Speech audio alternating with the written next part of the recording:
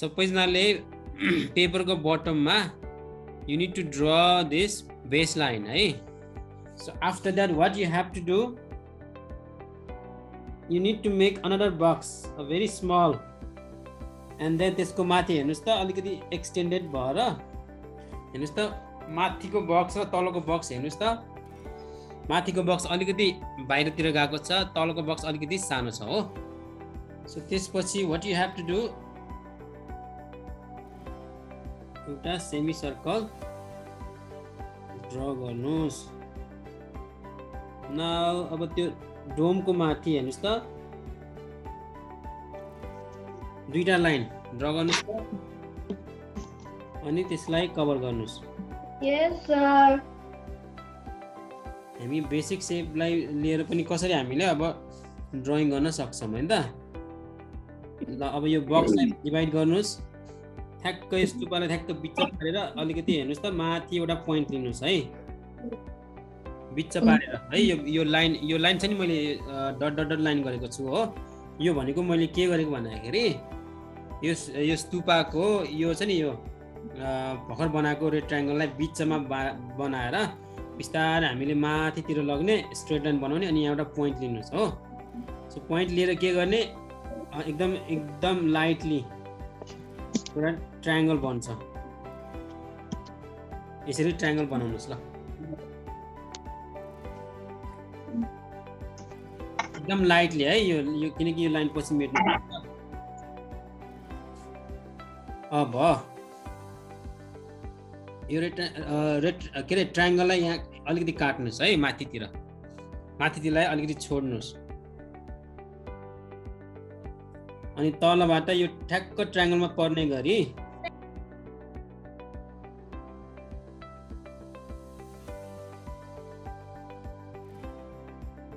Okay. अब के गर्नु पर्यो भन्दाखेरि पहिला माथिको पार्ट नि म गाइडलाइन गर्छु है. ल हेर्नुस् त माथि छ नि अब दुईटा लाइन ट्रायंगललाई घेर्नको लागि दुईटा लाइन यसरी ड्रा गर्नुस् एन्ड देन एउटा कर्भ लाइन बनाउनुस् हो.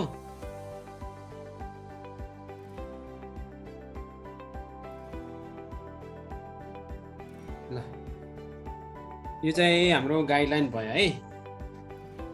गाइडलाइन भयो हैन. अब फाइनल ड्राइङ चाहिँ I will do.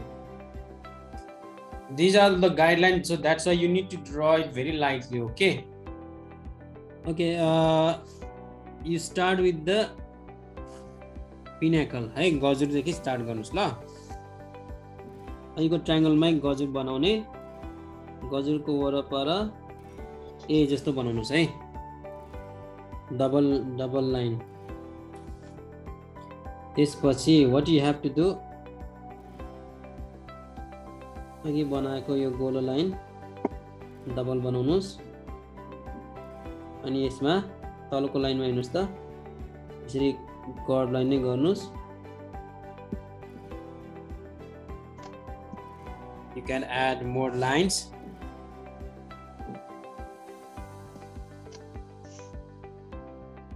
ल यति भयो है. त्यसपछि नाउ अब बिचको लाइन ड्रा गर्दै जानुस् है. अब यसमा के गर्नुपर्छ तलदेखि ड्रा गर्नुपर्छ है हामीले.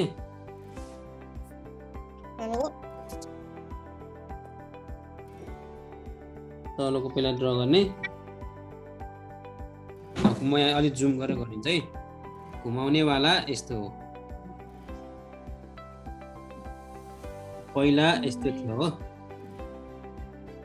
यस्तो थियो है. अब यहाँ मैले लाइन मात्र तानेको हो. यहाँ चाहिँ यसरी बनाएको हो अनि यहाँ मुनि यो गरेको हो अनि यहाँ चाहिँ कालो गरेको हो. यहाँ यति गरेको है घुमाउने वाला. And then you go on drawing these steps. Okay.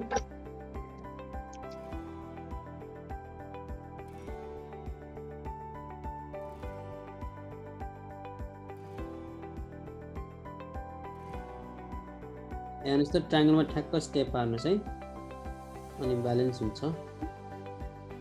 So sorry मैले ट्रायंगलको लम्बाइ लगाएर आएर स्टेप्स बनाएको छु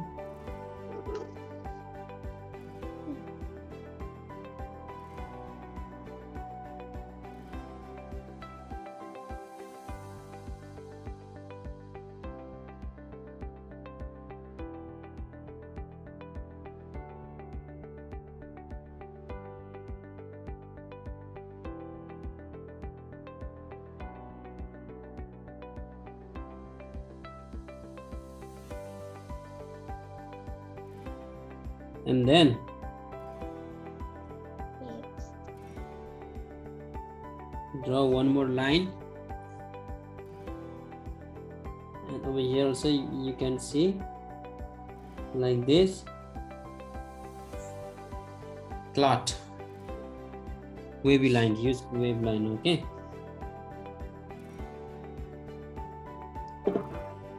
And join with this boom. I'm redrawing on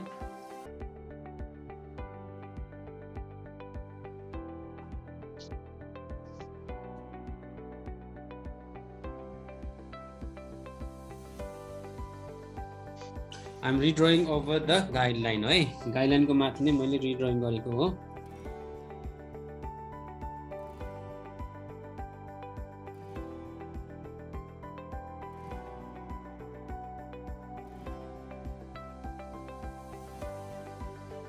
you need to add eyes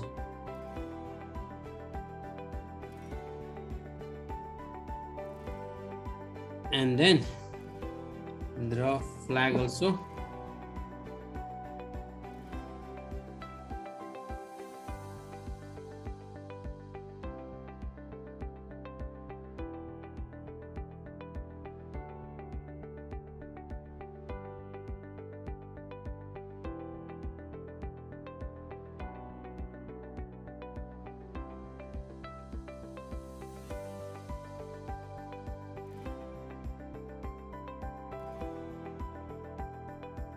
अब एउटा चीज मात्र बाँकी रह्यो त्यो भनेको त्यो छ नि फ्ल्याग को मुनि हामीले यसरी गरेर यहाँ अलिकति black गर्दियौ now let's start colouring ल कलरिङ को लागि आज तपाईहरुले ओन्ली मोस्टली युज येलो नै हो सो येलो चाहिँ हामी कहाँ राख्छौं मोस्ट अफ द पार्ट है मोस्ट अफ द पार्टमा हामी येलो नै राख्छौं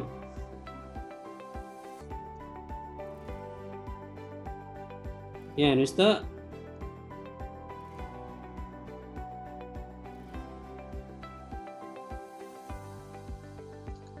ल माथि गजलमा पनि येलो नै राख्छौं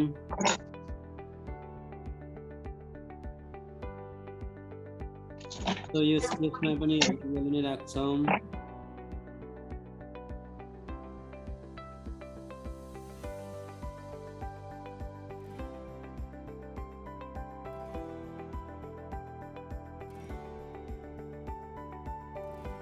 के रे yellow colour red colour and then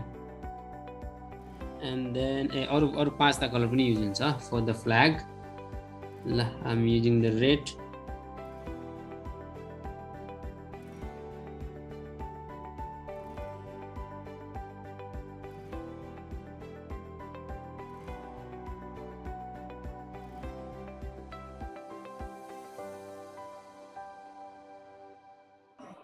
ल अब ब्लू चाहिँ यो फ्ल्यागमा मात्र युज भयो टाइममा पनि ब्लू कलर युज गर्न सक्नुहुन्छ नाउ अब ग्रीन कलर पनि यो फ्ल्यागमा युज गर्नु होला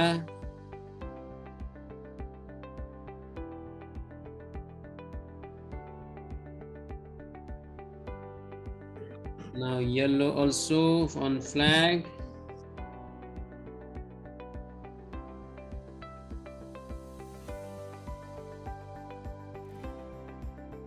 एउटा white itself it's white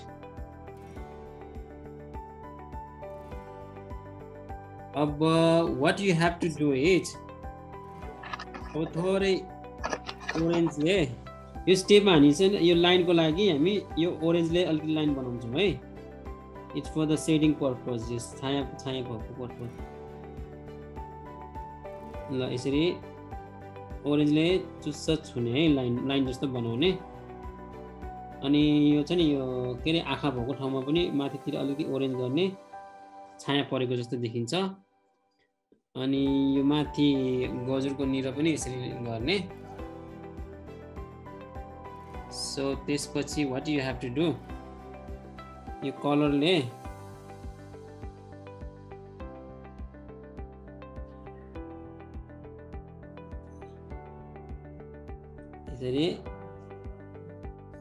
यसरी प्याटर्न एड गर्ने। अनि okay, I फरगट to add one thing.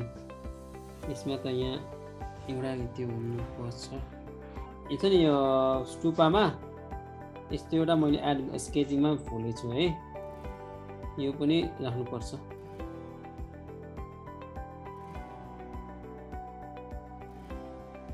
त्यो फ्ल्यागको नम्बर चाहिँ बढाउन सक्नुहुन्छ है। मैले जम्मा 2टा मात्र राखेको छु। You can increase. So I will use the sky blue. स्काईमा चाहिँ हामी अलिकति कलर गर्छौँ सो द्याट अनि त्यो अझ धेरै व्हाइट देखोस् है। थोरै लाइट गर्न सक्नुहुन्छ। यो स्टुपा बाहेक चाहिँ कलर गर्न सक्नुहुन्छ है। बिस्तारै माथि हुँदै गरी बिस्तारै कम गरेर जाने ल। एकदम लाइटली हुँदै